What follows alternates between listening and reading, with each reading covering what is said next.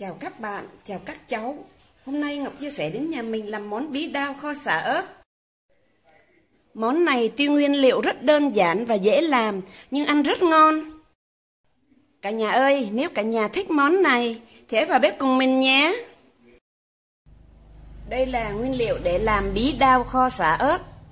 Mình có nửa ký bí, nước mắm, đường, bột ngọt, hạt nêm, một trái ớt, 2 tép xả, 2 củ hành tím và mấy tép tỏi. Trước tiên mình đi gọt bí. Và bí mình mua là bí non nè.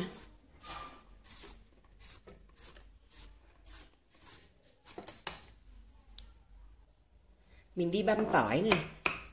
Mình rửa bí rồi, mình để cho bí nó ráo thì mình đi băm tỏi.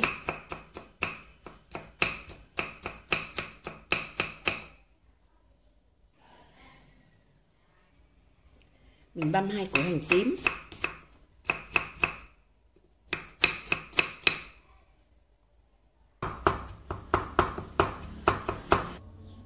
Mình đi băm ớt. Ớt này thì mình xài nửa trái thôi. Ớt nhỏ thì mình xài trái, ớt lớn thì mình xài nửa trái thôi.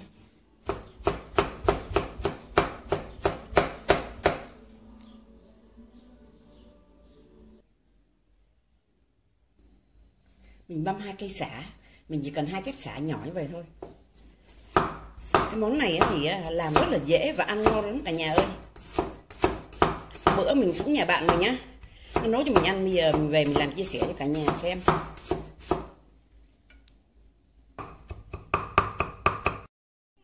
Lúc này bí của mình ráo nước rồi thì bây giờ mình xắt bí này.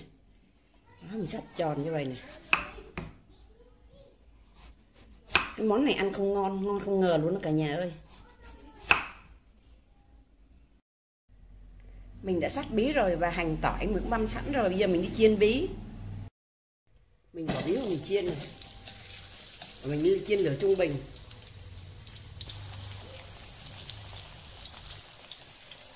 Mình chiên bí khoảng 3 phút là mình lật bí.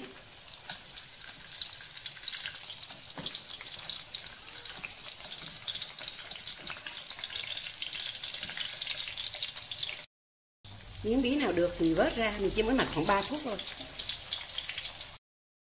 Bây giờ mình cho trong chảo một ít dầu ăn nè. Và mình cho một muỗng canh đường 12g vô, mình làm thắng caramel. Mình có màu caramel là mình tắt bếp nè. Và mình cho hành tỏi vô mình phi, hành tỏi xả vô mình phi.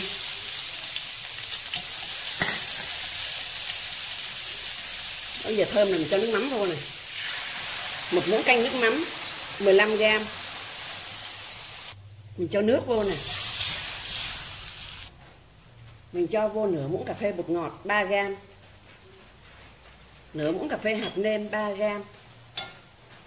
Một muỗng cà phê đường 6g. Bây giờ cái chảo này sôi mình tắt bếp này. Bây giờ mình đổ phần nước mắm vào trong bí này. Mình đổ cái chảo này cho nó rộng. Mình cho thêm nước vô cho bí mình nó ngập. Đó, mình bật bếp lên này. Bây giờ chảo bí sôi thì mình cũng cho ớt vô này.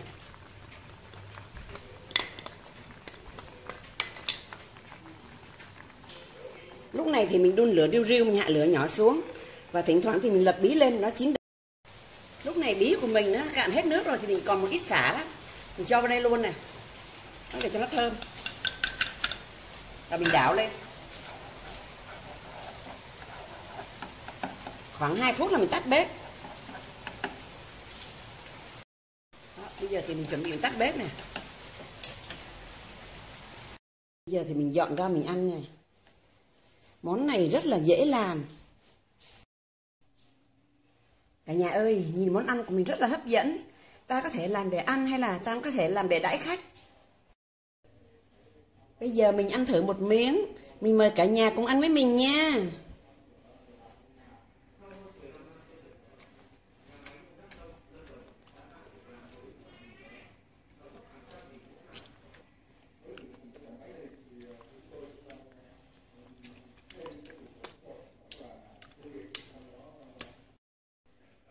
Ngon lắm cả nhà ơi, độ mặn, độ ngọt rất vừa ăn. Món này mà mình ăn với cơm thì rất là ngon. Video làm bí đao kho sả ớt của mình đến đây là hết. Chúc cả nhà thành công. Nếu cả nhà thấy thích thì hãy like, đăng ký và chia sẻ cho mình nhé. Cảm ơn cả nhà đã xem video của mình. Xin chào và hẹn gặp lại.